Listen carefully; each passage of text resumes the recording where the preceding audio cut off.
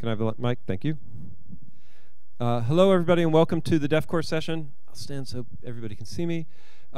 We had a great shout out today during the keynote. I hope everybody saw that.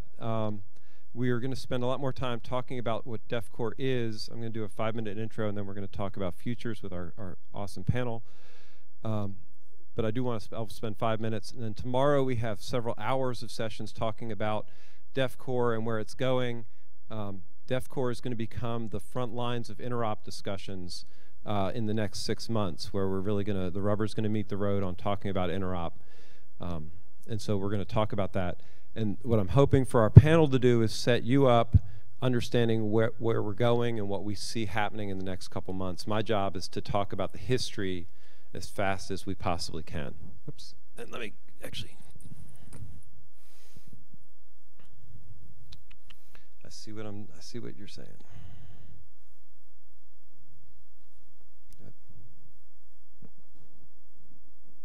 One of these things is actually.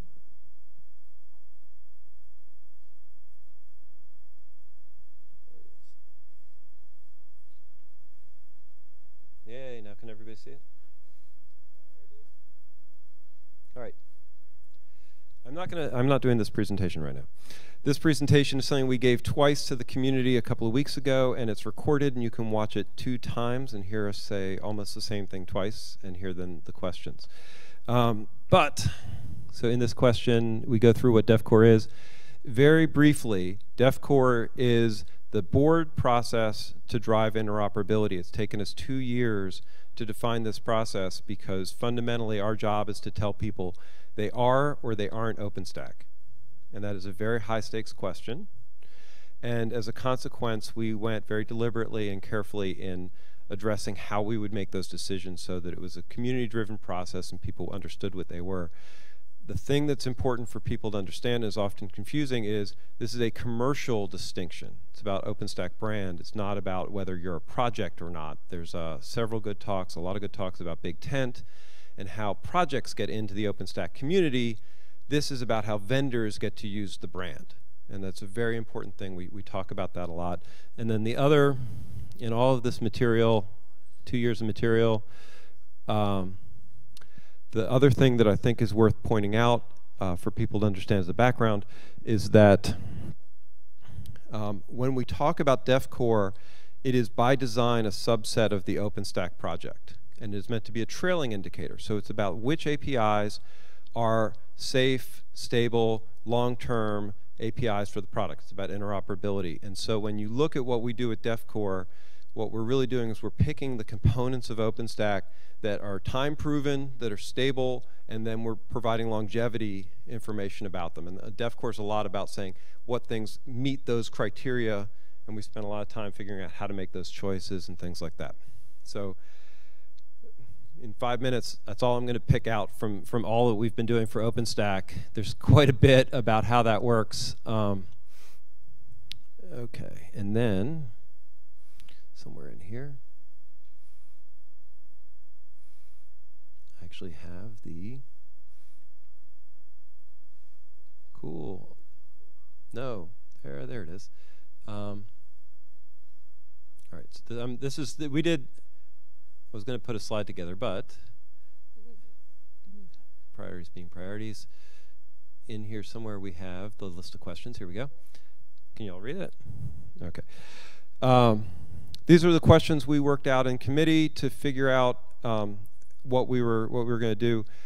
We have open committees, so if you're interested in joining the process, it is a board committee with open community membership. Anybody can come, participate in the discussions.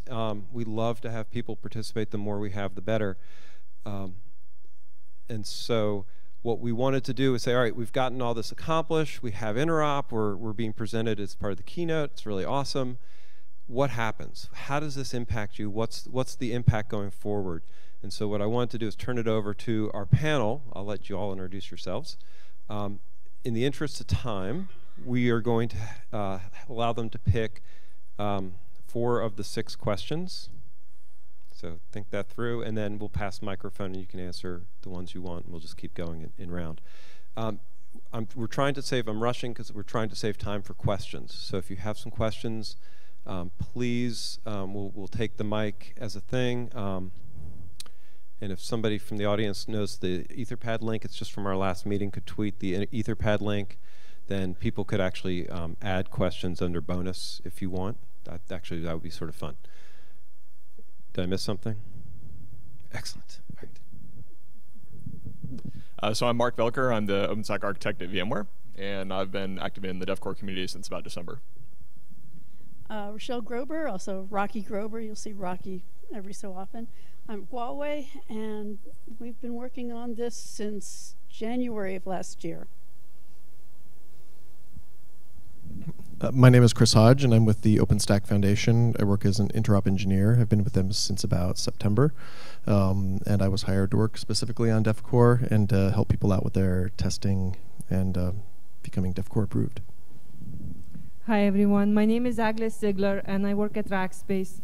I joined Rob as co-chair at the beginning of this year in January, and it's been quite a ride. Hello, my name is Catherine Diep. I work for IBM, and we have been with DefCore since day 1 or day 2, January 2013. So, and my name is Rob Hirschfeld. I'm the CEO of Racken, and I've been the co-chair of this committee for quite a long time. I don't know if Josh McKinty's around. Josh McKinty was, no? Okay. Was the co-chair when we founded this way back when, and then Alan is the chairman of the board for the OpenStack Foundation. Also has been instrumental. There's a lot of people in this room who have contributed, and thank you. I think I'd spend too much time if I called everybody out.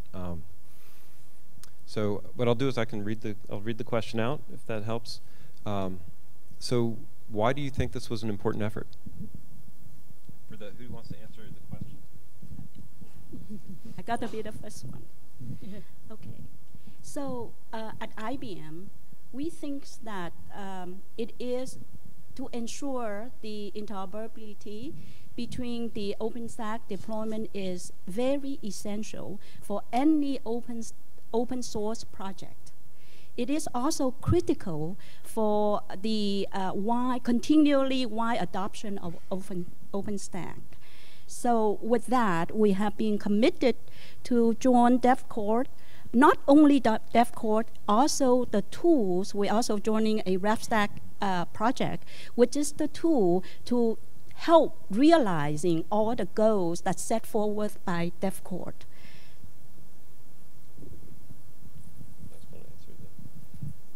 It's worth noting we've talked about RefStack in the past quite a bit. RefStack is a community project that's used to collect the results from the tests and then allow people to compare them and see their results and score them against the DefCore standard. So if you're interested in participating in DefCore and testing your cloud, RefStack makes that job easier. So just as a background. So our second question is, what is the hardest thing about getting DefCore approved? Which of you wants to take a crack at that? So for me, just because I joined in January, the hardest part was consensus and all of the work that happened beforehand and catching up. I think the new people that joined the conversation, they're like, Def what? And bring up all of the questions and discussions that have been covered over the last couple years. And if you ask Rob, he'll give you the background behind every single decision.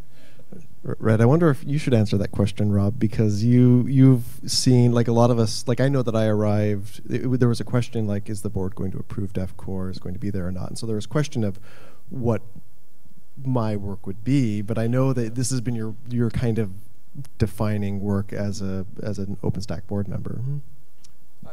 Yeah, the interesting thing about this is that it was really just being patient and working through the process. When Alan and I sat down, and so if you're interested in the history, I blogged about every step. So my blog has a lot of DefCore history on it, and it started with this picture that we called the spider. Very convoluted, where we basically said, this is a tangled mess, it looks like spaghetti. And so the hardest thing was really that getting to that aha moment where we just sort of said, we're going to have to pull one thread at a time, and then helping people be patient as we went through that process. So I'll take that from a slightly different meaning. So I work for a vendor which now has a DefCore approved product. So we had to go through all the steps of the DefCore process, and we kind of had an easier time with that than some, I think, because I'd been involved in DefCore already and kind of knew what to expect. But I think as we kind of went through that whole process, there were times when I'd talk to one of our engineering managers and say, well, okay, we need to do this DefCore thing. He says, great, where do I start? And I say, there's not a document that I can just point you to that has all the steps. So for us, it was about kind of one of the things that we wanted to do was continually kind of improve the documentation around that project so that we could figure out for all the other vendors out there, what steps we actually have to go through so that people can focus on the capabilities more than the process itself. Y'all are saving the last questions. Well, and I think just maybe speak a little bit to what Mark is talking about. There's very much a sense of this is the first time that something like this has been done. So you have an idea of what your goals are and what you want to accomplish, but you don't necessarily have a complete understanding of the reality of the tools that are there. And so you say this is what we want and this is the way we're going to go forward, and then you realize that, well, maybe that doesn't work for a particular reason. Like maybe maybe you assumed a particular tool would be perfect for what you were doing. Like this test is going to test this thing perfectly, and then it turns out that it doesn't. And so there's this constant reevaluation and learning, while trying to stay true to what your goals and values are. And I'll put a slightly different spin on it. I think part of the journey getting to where we are now is literally getting all of the community involved and getting each segment of the community to step up and recognize that they needed to participate, and for them to each define their own roles in the process. And so there was a lot of back and forth, 2 steps forward, 1 step back, but getting the TC to discuss what their responsibility was within DefCore, and I think that it will change over time still as we feel our way through this. Getting the board to say this is important, this part is not important. We need to be very clear on this, and this is something that we don't need to address at the moment. And then getting developers in various areas and the vendors, all of them to step up and say, okay, this is what my responsibility is, and now let's discuss how to implement. And so this first round is extremely important in getting that first stake in the ground. So for our next question, actually, it's a nice segue. Is how will OpenStack, how will DefCore change OpenStack in the next 6 months? What's the impact going to be? And then for 6 years, Catherine wants to kick it off. Okay.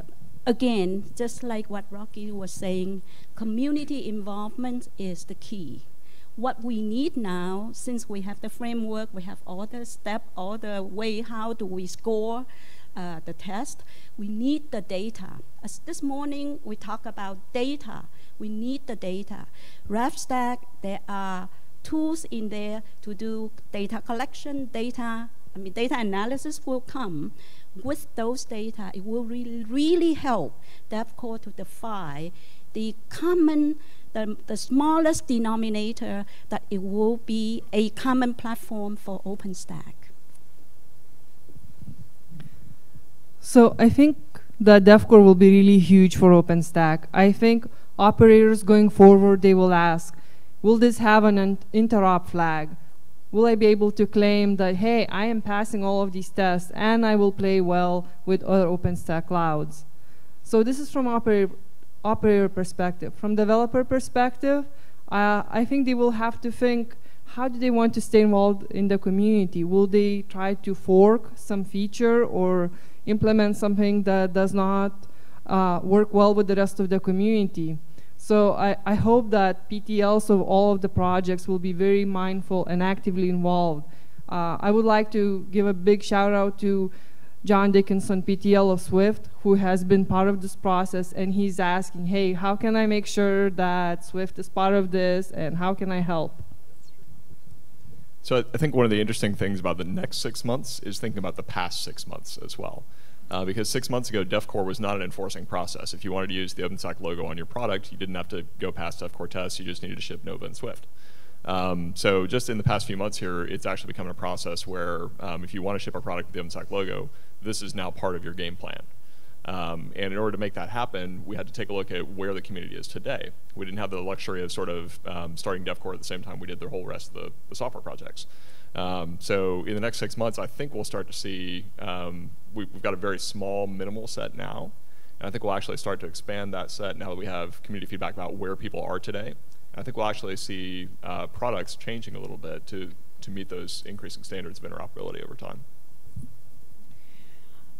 I see a lot of things happening over the next 6 months to 6 years. We're in the process, in the developer side, of going to the big tent. And the big tent means we're going to have lots of projects out there.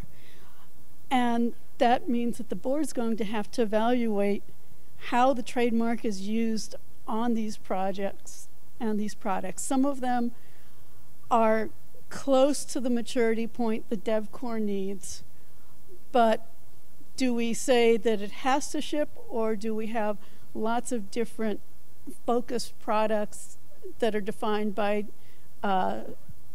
subsets and supersets of the tests? That's one issue. Another thing that's going to happen in the next 6 months with the big tent is that the API testing is going to be sucked out of Tempest and into the individual projects. As a single organization that needs access to those APIs across multiple projects, we've got to get the developer community to come together and agree on some standards on what these API tests are going to look like and how they're going to run. Otherwise, the vendors won't be able to run the tests, we won't be able to run the tests, and it will become very difficult to, again, get to the trademark issues. So we've got that on the developer side. On the vendor side, we've got them coming together and saying, we're going to get this trademark, we're running the tests. Well, they're also going to start saying, you're not capturing a key part of interoperability. Where is this? They're going to start proposing tests, writing tests perhaps, and they're going to get more involved in the development of OpenStack and in the testing of OpenStack. So we've got that happening too. And we'll have more interop tests, not just DevCore, but this allows us to open the door for interop testing with AWS, with the Microsoft Cloud, with other open source components that aren't part of OpenStack. And those tests will be allowed there and will be available for folks to sit there and say, this is something we want in OpenStack. And then the third thing is these tests are going to mature, and as they mature, they will move from just functional tests to actually, is this cloud really working interoperably? What are the minimal performance standards that are required for this to be a usable, interoperable cloud? So it's not just going to be function, it's going to have to be performance. We're going to have to step up the game over time.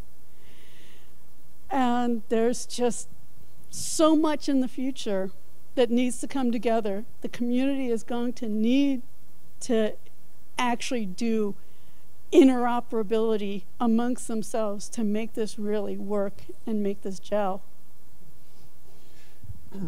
Yeah, and I think I'll apologize in advance to Matt Trinish, who's the PTL of the OpenStack QA team and does the Tempest work, because I think in the next 6 months there's going to be a lot more attention on his work, and I think overall that's a good thing. You know, that there's a we often the gate is in some ways taken for granted. It's the thing that we just have to get by, and now it's a thing that we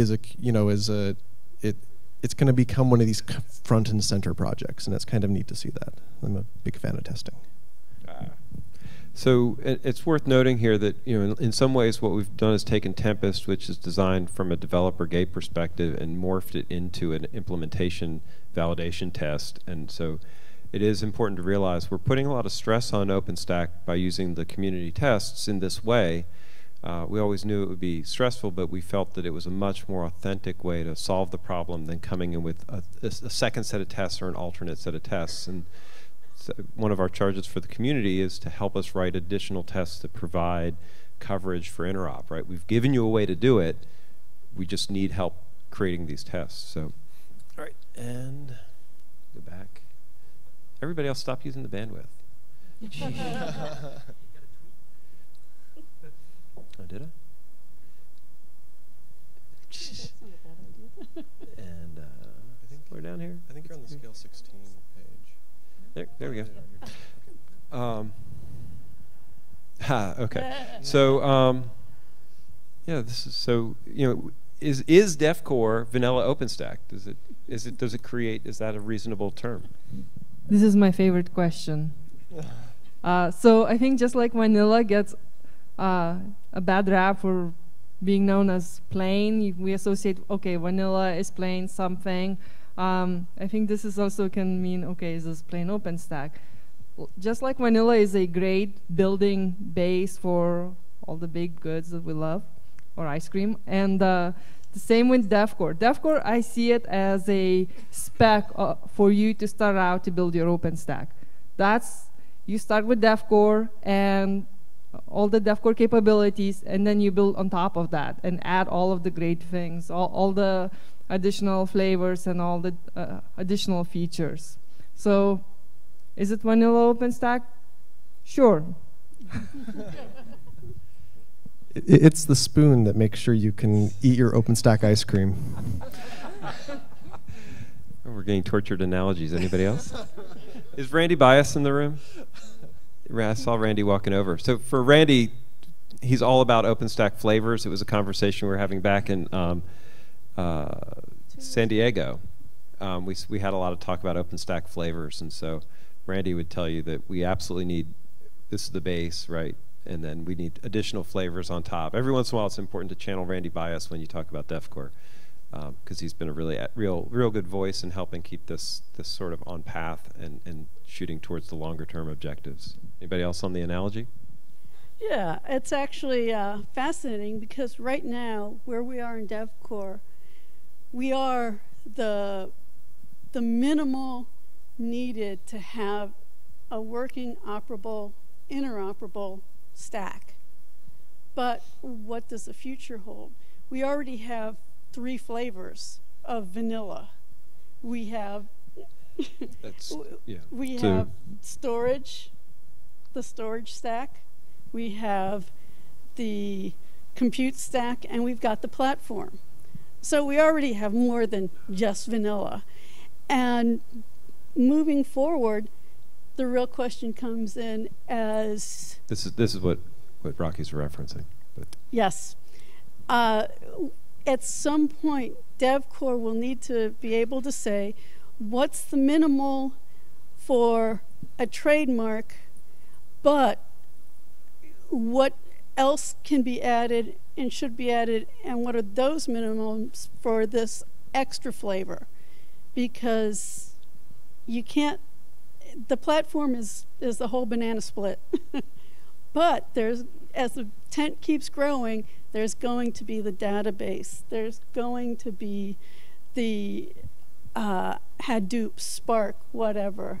And there will be all these different implementations on top of the core, initial DevCore state. So we're going to have to walk a fine line of making sure that the necessary stuff is defined as interoperable without putting in stuff that doesn't belong.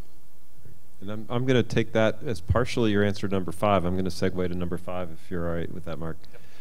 So the next question is, what are the hard problems in front of DefCore? So this is one that we've talked a little bit about. As developers, we like the DRY principle, don't repeat yourself. And as an OpenStack community, we have violated that standard to death. We have a whole lot of different ways to do a lot of different things in OpenStack. If you think about it, we have 2 networking stacks today. We have 2 different ways to upload images into Glance. There's lots of different alternate workflows. Part of the criteria that we have when we're evaluating Cape for DefCore is the capability widely used and widely deployed. So in those cases where there's more than one way to do things, in some cases they're sort of mutually exclusive. You can't run NovaNet and Neutron together, for example, right?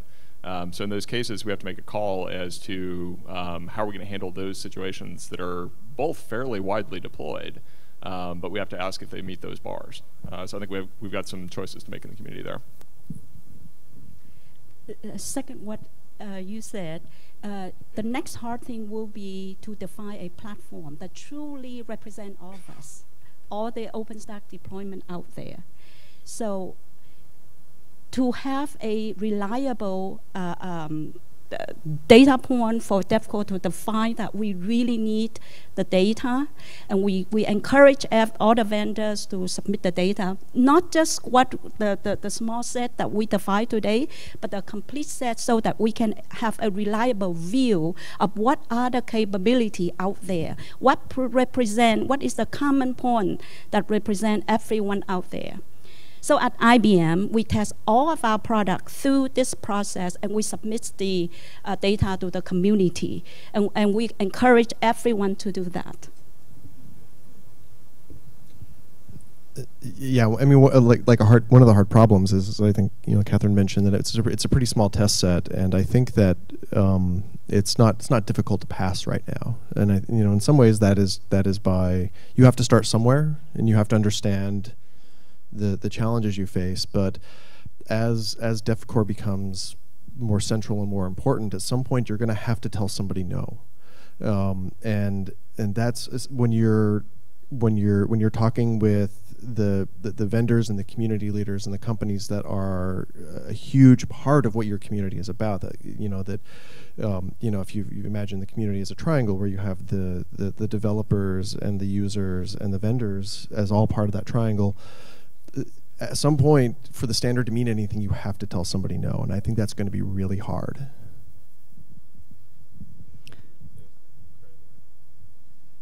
Right, and I think DefCore will have several really hard problems.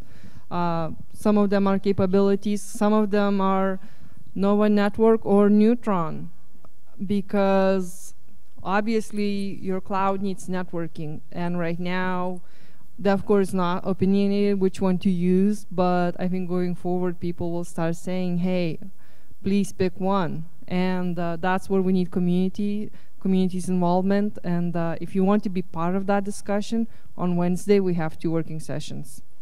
And so I think it's important to note the reason it took so long to get DefCore, and we heard for the last 2 years, why is this so hard?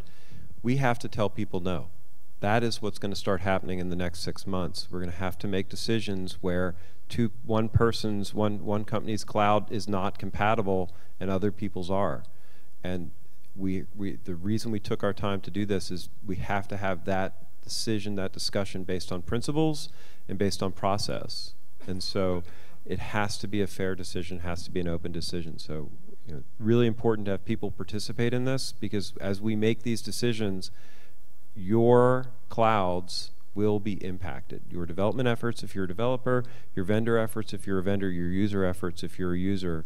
We need your opinions in this so that we can make good decisions about it, right? That's the data Catherine's talking about, but it's also your participation in the process, so that if you think something's wrong, if you think it should be NovaNet instead of Neutron, those are things that we need to hear from people. I'll move on to the next. What happens, so this is the catastrophe. What happens if this doesn't work out? What happens if DefCore fails? I think if DefCore fails, we will have OpenStack clouds that don't look like each other, where you cannot deploy your application on one OpenStack cloud and on a different one and expect them to behave the same way. And worst case, probably OpenStack fork if DefCore fails. So I hope that does not happen. I hope DefCore helps with the interoperability issues and some other questions as well.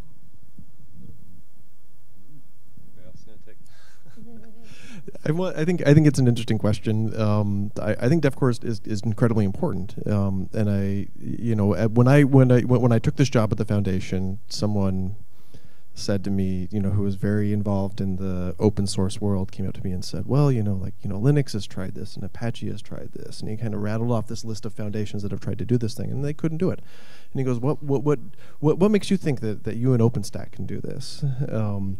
And I think, and I think one of the reasons why we've been successful up to this point is in large part because we have such an open community-driven process. So if DefCore fails, it's because we as a community have decided that it doesn't meet our end goals, and so we don't need it anymore. And so is that a failure, or is that us growing and adapting to what our needs are? And so, the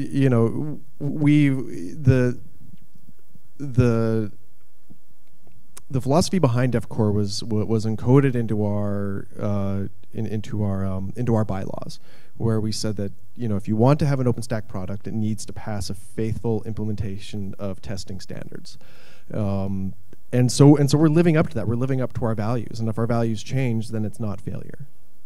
And it's important to note that was in the original bylaws. We've amended, actually, faithful implementation is still in the bylaws. We've just been extending and trying to figure out how to do that the right way. But you're right. That's a core value from an OpenStack perspective. Is it time to answer the bonus questions bonus? that the audience is asking us? Yeah, so we've got a couple of minutes for questions. We have some showing up. If you're if you're in the audience without access to Etherpad and want to stand up at the mic, we'll add questions and we'll go with that also. Yeah, if you all want the bonus question, anybody want to take a shot at the bonus question? So the bonus question was originally which project or capability should be the next component. So let me define what this means a little bit, because I was very brief in the introduction. OpenStack, the DefCore has two levels. As a platform level, and that's where you basically have all of the capabilities, and then we have people in the community who just want to compute or just wanted object store. And so the idea is you could license just OpenStack compute or just OpenStack object. And the design is such that we could bring in a new component where somebody could say, oh, I am an OpenStack something that was not part of the platform. They could be their own standalone service, if you would. And so I'm interested statistically in what people think the next one might be. To me, I think the next one, and is also the challenging one, is the network. The network area, I think it is a capability that we really need to work on. It's a challenging one. And I agree that we need to get the network right, but it's not in any state to make it in the next couple of at least the next two DefCores. I don't think we will have an answer for that. We also have various versions of APIs and getting the more robust and the versioned APIs in there. I really think the next step is to get to the versioned APIs of the various projects, and it's solidifying, increasing the quality, and we might see performance before we see Neutron. Let's keep our, since I have a line, if you have a short answer for which one, and then I can answer the three questions really quickly. Identity is an obvious choice as a standalone component too that you can. So that would be Keystone effectively as a standalone. Do you have a pick mark? Well, I was going to say identity as well. So I actually think Trove is on track to potentially be a standalone project. So I just want to put in a reminder that right now DefCore is only concentrating on the user side, so admin is not part of the equation, and so looking at things from just user space is something you need to keep in mind in how we're moving forward. Right. And actually that would be a logical, one of the extensions, the flavors that I would expect us to add would be to include admin. So there'd be a DefCore version that included the admin capabilities. Please. Yeah, that would make perfect sense. I don't know it wouldn't be vanilla. I don't know what flavor. So just to really quick, I want to respect the people on the stage. But I'm going to just very quickly try and answer. So vendor-specific extensions are handled because we don't require all of the code. We allow people to have substitutions.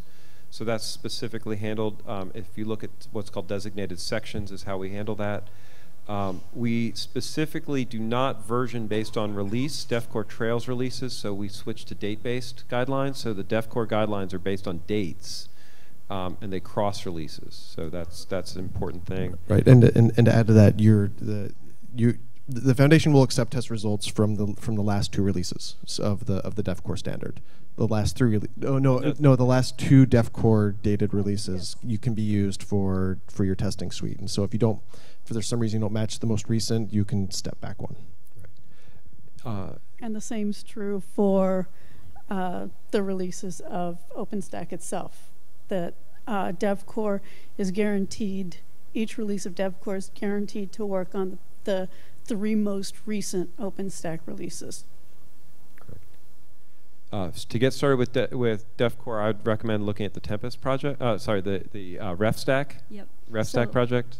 So tomorrow at 2, we have a session, how to get started with testing. Chris and I will hope to see you there. I don't get the room number. There's also, if you go to openstack.org/ is it interop or interoperability? Interop. So openstack.org/interop, there's a page there that'll kind of give you a rundown of the process and give you some pointers about how to get started. Okay. Go ahead. So I'm head of engineering for a company called Data Centered in the UK. So we've obviously just been through this process. So I thought I'd offer a couple of bits of feedback and hopefully some things to think about. I think that documentation on running the test suite was something that everybody probably knows could do with improving. I mean, Chris was a fantastic help in that, but it certainly took a little bit of tweaking before we worked out exactly what things needed to run. I think listening to this conversation, especially when we start going into the realms of production, that I think there are, there's things that are very different in terms of testing a private cloud versus testing a public cloud that's got paying customers on it, and that's also, to a certain extent, is modified by the size of that cloud and what the impact of that testing is likely to be. So, that's obviously something that would be a consideration for us as an operator.